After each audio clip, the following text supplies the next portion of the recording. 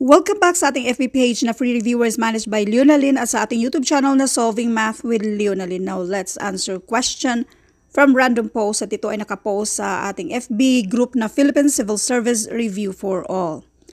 Ngayon ang nakalagay dyan, 22 minutes pero matagal na yan siya, siguro 2 to 3 days ago. Let's read the problem. The tens digit of the 3 digit is 0. The sum of other 2 digit is 6. Interchanging the unit and hundreds decreases the number by 396. Find the original number. Bago natin ito isolve, para masagutan natin ang problem na ito, dapat alamin natin kung saan yung ones, tens, hundreds. So, mag-umpisa tayo dito sa mismong decimal. Yung pinakamalapit sa decimal, yan yung ones. Yung pangalawa, or yung pangalawa from the decimal point, yan yung tens. Yung pangatlo naman galing sa decimal, yan yung hundreds. After sa decimal, yung pinakamalapit dito sa decimal, yan naman yung tens na may TH.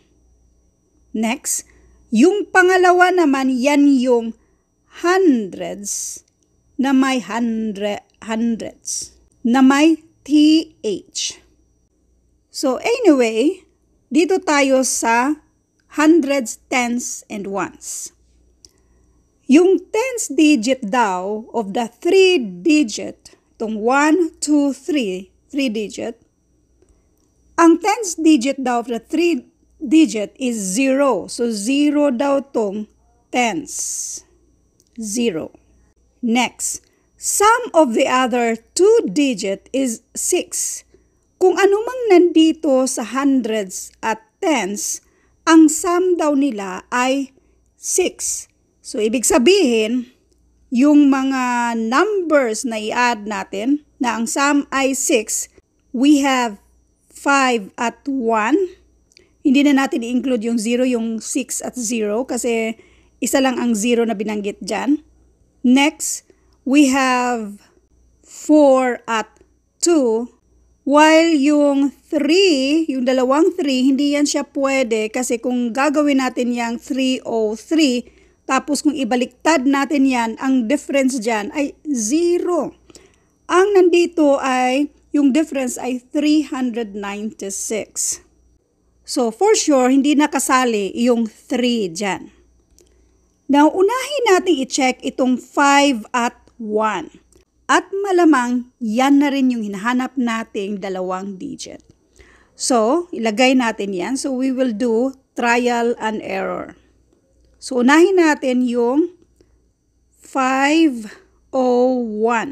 So, kung i-add natin yan, 6 ang total.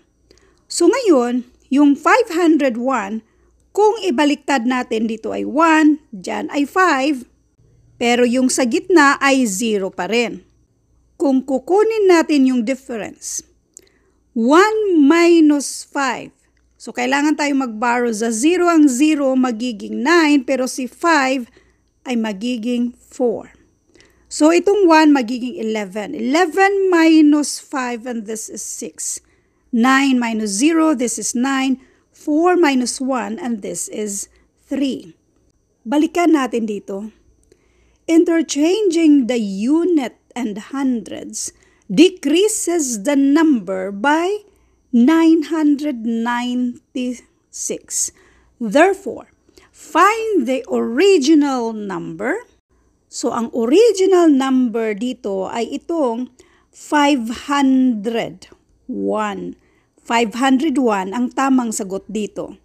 Kung i-change daw natin interchanging the unit and the hundreds, mag-decrease daw siya to 396 yung number.